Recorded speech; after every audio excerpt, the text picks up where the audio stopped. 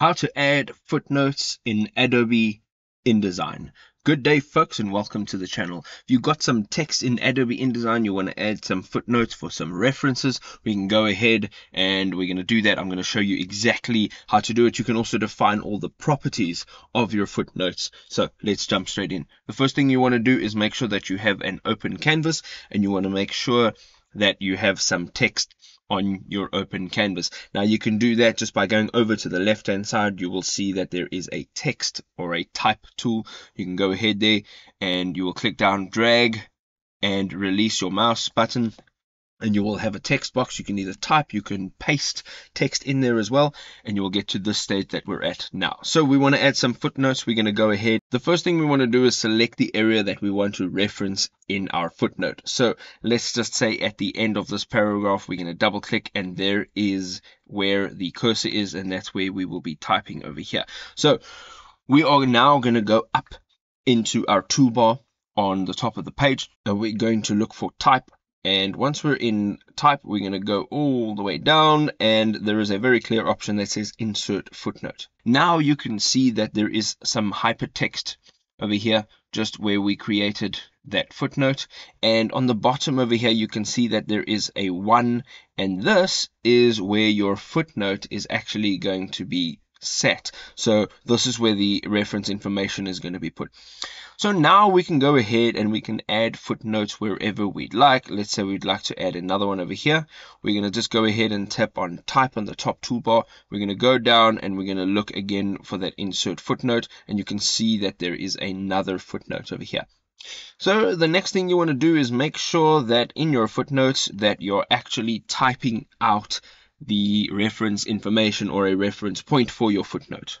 So I've now typed out what I need, and now we can go up and we can start defining all the properties of the footnote. We're going to jump now into the toolbar again at the top, and we're going to look for type again, and we're going to come down, and just under that insert footnote option there is a document footnote options, and we're going to go ahead, we're going to open that up. Now you can see over here that you can change the numbering and the formatting, and then we also have some layout options. So the first thing we're going to go ahead and do is under the numbering, you can change the style of the numbering. So as you can see over here, there are a bunch of different styles in terms of how you can actually number your footnotes, and then you can also change the number that it actually starts at. So if you want to perhaps make the starting number 27, we can go ahead and we can make that 27.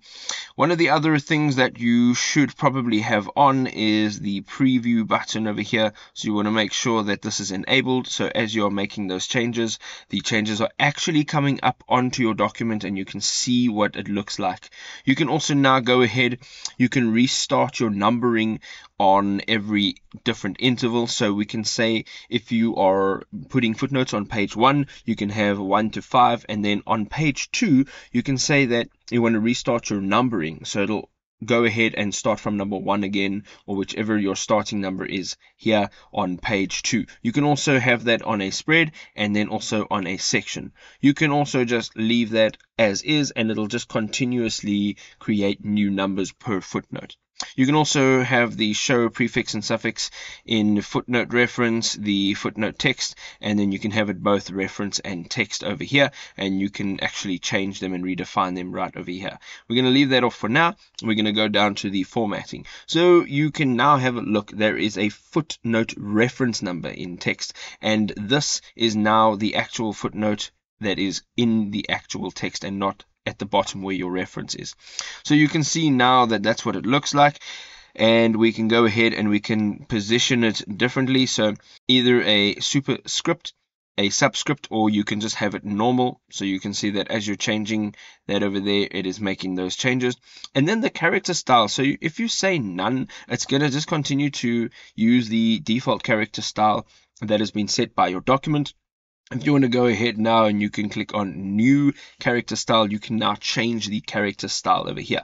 So from general, basic, advanced, all the way to the color, the features, the underline options, the strike through options, and the export tagging. So there's a ton of options that you can choose right from over here. You can also change the name, and you can also base it on, and there will be some options over there once you start populating this.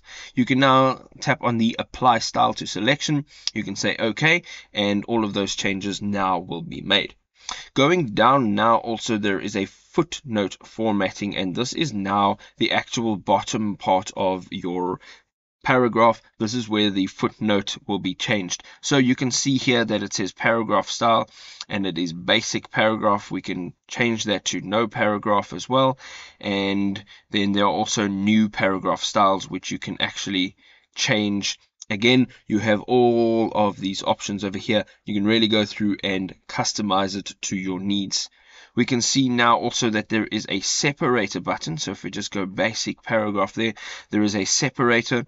And over here you can see that you can have that separator. That is the space between the number and then the text that you've put in there for the footnote. So you can go ahead and you can tap on tab, M space, N space, a hair space, and a thin space, and of course that'll change all of these values over here. And as you're going, you will see that the changes are being made.